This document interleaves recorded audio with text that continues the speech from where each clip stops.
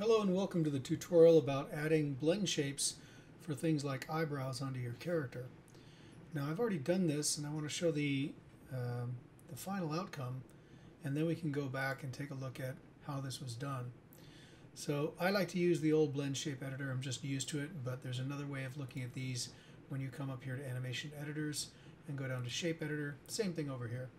And I tend to group them under eyebrow expression or this expression or that expression, just because expressions is so general that you can put everything under it, but this allows you to collapse things that you're just not dealing with and focus instead on what you are dealing with, instead of having everything as a huge kind of dizzying laundry list. The other thing I'd like to point out that I'm going to be improving in this is named as per the mesh name, and some of these just don't work, like orage. What does that mean? I don't know. The prefix here should be the first thing that kind of tells you what the emotion is, because if this is truncated or if this is shortened or whatever, it's kind of the only thing you need to see. Eyebrow, mad, apart, lowered, etc. So this has some mistakes in it, and I want to show them off before we redo this so you can see how to do it to make it a little easier on yourself. But again, the thing I also do is I tend to make a blend shape per eyebrow, and they're really general. They tend not to work together, such as if one's down, the other one's up. I don't like to do that because what happens is that sometimes the animator just wants one eyebrow down for whatever reason.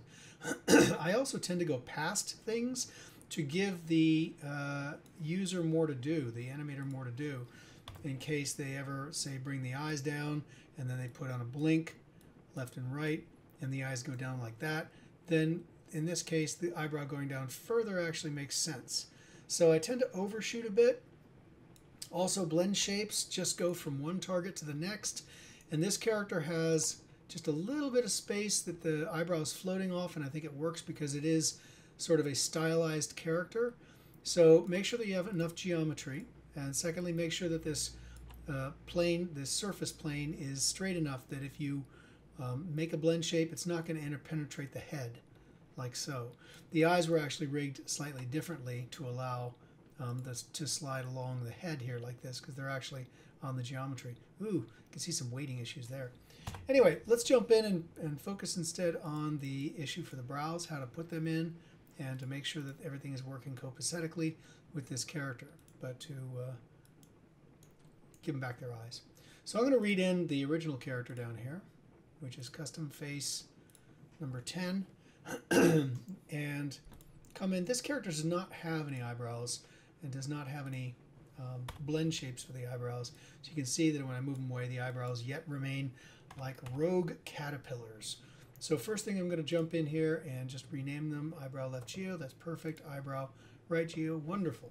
So first things first, let's make sure that they are beholden to the blend shape. And the way I'm going to do this is make sure the skeleton layer is selectable. Select just the head, bone, and skin that in there. I'm going to bind the skin. It only should belong to one bone, which is the head bone. That's the way I'm doing this.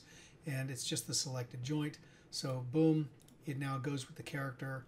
If I move them over on the side, the eyebrows should go with. Wonderful. So that's done. The next thing I want to do is to identify it here in the outliner. I've got it selected. I open up the outliner and press F. It takes me right to the geometry left and right. Eyebrows are selected. I duplicate them. I then unparent them so they're free floating, and I come up here and I want to make sure that they are both unlocked. I'm just right clicking on all of the channels here and then going down to unlock selected. So these are our original bits of geometry. The way I like to do is drag them out.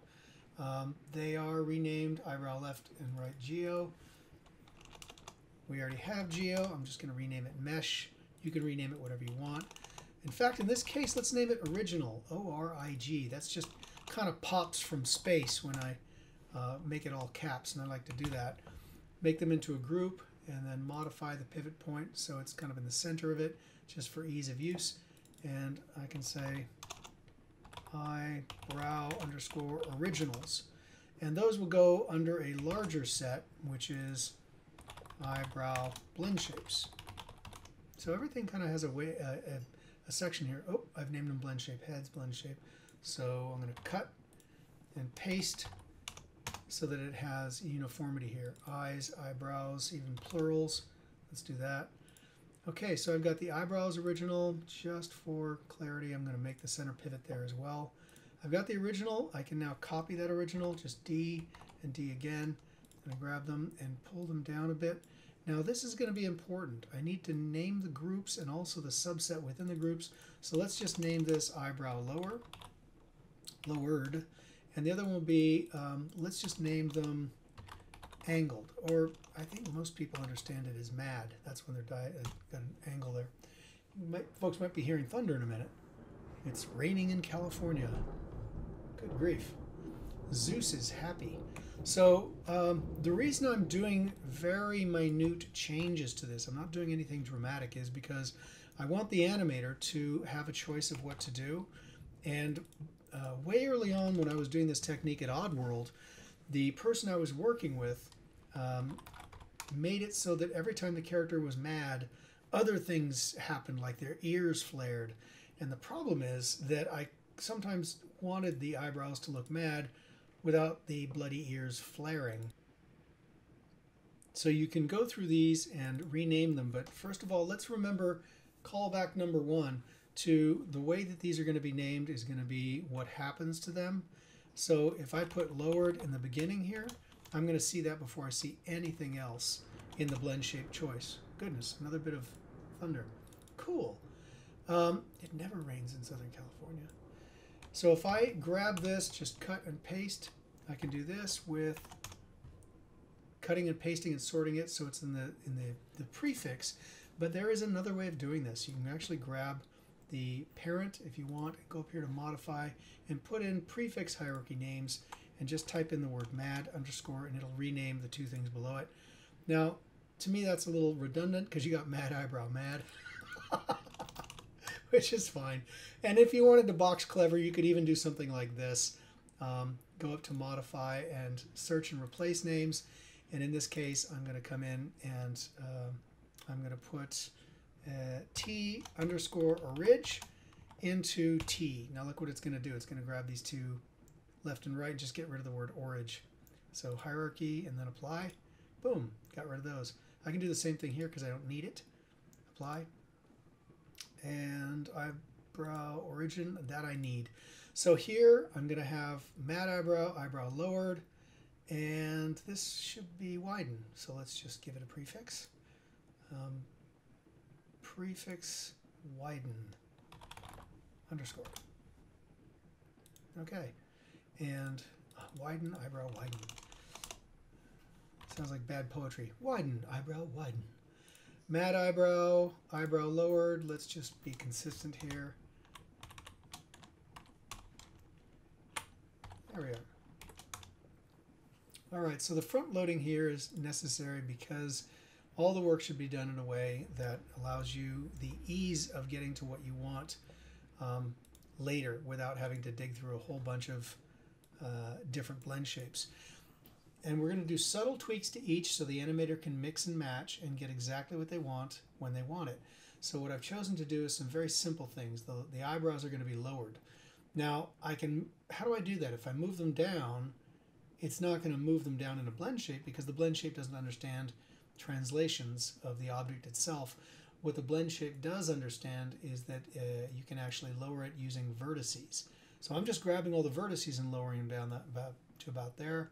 That's just sort of an arbitrary distance and best seen by the front view here, so I can match it roughly when I grab the vertices on this one as well. So those are now lowered. I think I've still got soft select on. Give me a second to check. Nope, I don't.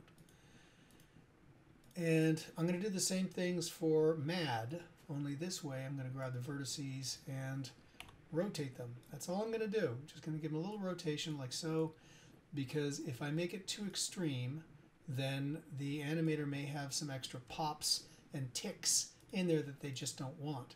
So go subtle and let the animator make it as crazy as they want, but don't do everything in one blend shape, is what I've learned as an animator too. So in each of these manipulations, I'm not just making it so that the animator can, say, widen the eyebrows or make them go down. I'm making it so that they can use the opposite value as well and bring them together. So let's see how that works. I've got all my blend shape eyebrows, and in one fell swoop, I'm going to come up here to object mode, select everything on the left, and then select the eyebrow, and come up here to deform blend shape, and I'm going to give it a name, which is eyebrow. This is left, and then expressions. That's it. That's all I want to do. Boom. And if I want to check, again, I come into my blend shape editor, and yep, there they are. And more importantly, why not just give them a validation real quick? Okay, that's widen, and that's, I don't know what the heck that is, but it doesn't seem to be working. And the angry, oh, because I grabbed the original. Oh, you stupid person. So luckily you can delete these as well. So this is the one I want to delete. Bink. And now I have relevance to each of these, raising and lowering and moving, angry. And watch this negative value here. If I put in 1, if I put in -1, I'm sorry. So now we have a much larger range of emotion than we originally thought, just by dint of keeping things clean and simple and not trying to make a slider both lower and angle and this and that, because sometimes the animator wants to just have a 1 or a negative value. So moving on, not making the same mistake, grab all the shapes first and the shape it's going to last, and coming to deform blend shape. Same thing, in this case it's eyebrow right, expressions, and then there we are. I like to use the old school blend shape editor. Again, you folks can do the same thing just by typing in blend shape editor. Remember, it's camel case, give it a semicolon, and then you can put this up into your save script to shelf, or you can just grab the newer one, which is here under Windows, and you go to general editors, animation editors, shape editor. Same thing, different way of arranging it. And again, all the names now are in the beginning, and it lets you collapse these things you don't want to deal with. And it lets you focus just on the expression, from widening the eyebrow to making it mad, to also typing in a negative value here. Watch this. I'm sorry. Or make it more extreme, -2. Wow, he's really sorry. It looks like it's kind of bloating the geometry, so you want to be aware of that. Lowered eyebrow, -1. Raise the eyebrow. I am suspicious. And I can also go into widen the eyebrow, -1, bring it over a bit.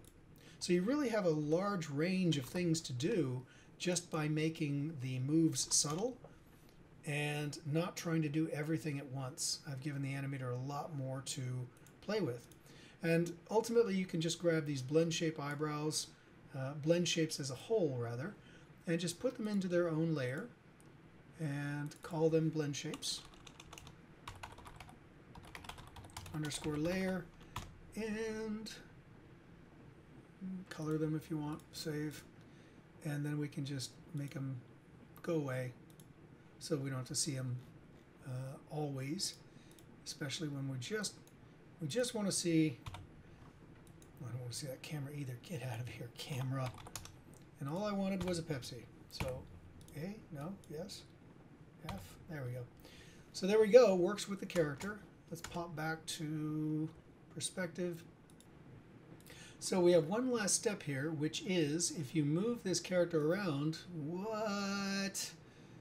Rogue caterpillar indeed. Get back on my face, you. Oi. So the problem is that Maya's getting confused about its order of operations with that geometry. And that is because we skinned it first, and then we added a blend shape, and Maya gets confused when you do it in that order. What you can do is check out the inputs on that geometry to make sure that those are sorted out. And I like to do a real simple way of doing that is one of these little hidden menus in Maya. I know there's the menu equivalent, but here's a really fast shortcut. Just right-click on the geometry and go down to inputs, and then go down all the way to all inputs, and it'll show you the order of effects. and it does the top first. It sort of takes precedent. And right now the blend shape is taking precedent. We need the skin cluster to take precedent. And the way you do that is middle click on that choice, raise it up, drop it. If that doesn't work, then grab the top one, middle button, and lower it and drop it there. That seems to work out. Let's see if it worked out. Watch that eyebrow, folks. Yeah, okay, good. That one's fixed. The other one, not so much the fix. So let's do the same thing and grab the lower skin cluster, middle mouse button, drag it up until you see the marching ants there, and then boom. It doesn't like me. Grab the top, lower it. That works. There we are. So now we get to test this, and Bob's your cool. It works perfect. So that is how you want to do these. This setup for blend shapes, and I like this one also because it's got a button for resetting, which I've always enjoyed. Anyway, folks, I hope you get some insight on rigging out of this, as well as a way to add blend shapes to your character even after it's rigged, and even after it's in the middle of production. This should not be destructive. Happy animating!